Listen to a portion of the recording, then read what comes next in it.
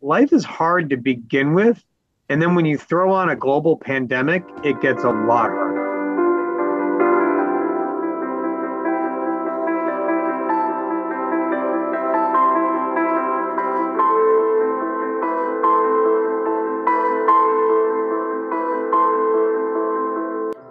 One of the safest places for people to go was outside, and it forced them to rediscover their backyard.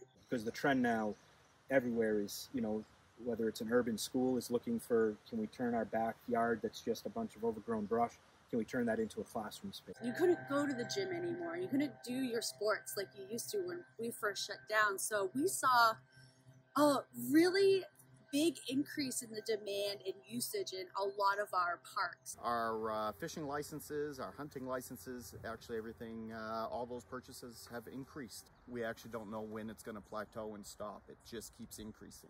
Through the pandemic, it kind of refocused a lot of people's image of, I have these parks in my community, I should utilize them. People are getting out using public spaces a lot more. So once that uptick occurred, what that really means is we're having a lot of people using spaces that have either never used these spaces before or haven't used outdoor spaces in a long time. Our Mount Appetite trail system, we had a pretty good active group of mountain bikers that were already using it over the last few years, but it became this hub for everybody to get outside. The health benefits overall, there's a ton of parallels. It's not a hard stretch to sell getting outdoors. We had a ton of individuals that were just looking for their closest hiking trail, walking path.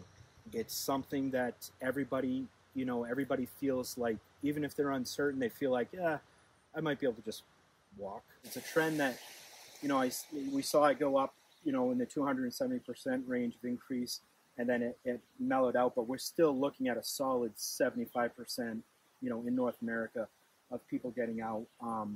Local businesses, bike shops still have a hard time keeping bikes on the shelf. The ATV purchases, you cannot buy an ATV. You haven't been able to buy one. We've actually seen, I can't even remember what the percentage is, but there's just as many ATVs now as there is snowmobile, which is almost unheard of. What it boils down to is people have gotten a taste of it, and they've realized that, yeah, I really like this. This isn't a bad thing.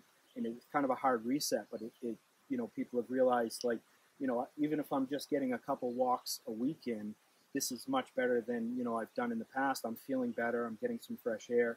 And so, again, it's not a hard sell when people are experiencing this, and it's a really positive experience. I think people recognized what we have here. And believe it or not, we're seeing people really leaving their urban areas and getting out to areas such as the riverlands here in the river. We've been preaching it for years. I've lived and breathed it. This is the only job I've had since I was 16. I worked in Parks and Rec. So, for the last 15 plus years, this is what I've been doing. And for people to really see that value, these are good, positive things that, again, getting back to that healthy lifestyle, doing something for your body and for your good mentally, socially, emotionally, physically. That's been really a positive out of such a tough situation.